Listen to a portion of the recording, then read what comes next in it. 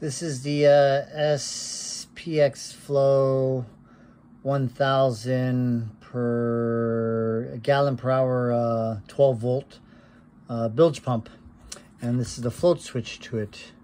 Now the problem I have with this float switch is that it was too sensitive. Basically you'd put it in and the adjustment was too high, and then it would turn on, and then I'd bring it down, and then as I was driving the boat it would shake, and then it would turn on and it wouldn't turn off. Okay,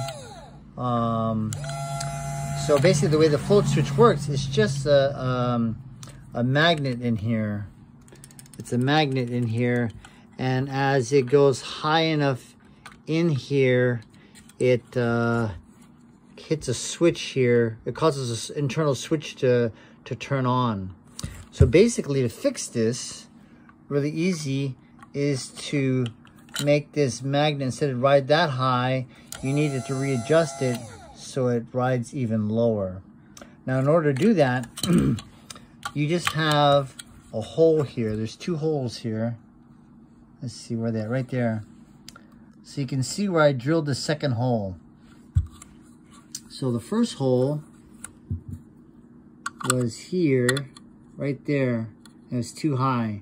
So I just re-drilled the hole a little bit lower so the magnetic switch drops down further so it doesn't turn on as sensitively. Okay, so right about there. Maybe a little bit higher. So you can see right there. See, so you can see the switch there, and this screw will hold that switch from dropping down. So I just took out the screw, I re-drilled it, and now it's gonna ride a little bit lower and it won't be so sensitive to turn on. So as it goes up, turns on because it floats up, and when it pumps out, it drops down and it stops. But if it's too sensitive, right here between off and on, it will stay on when you don't want it to. And so just re-drill the hole and drop it a little bit further and you'll be all set. That's it.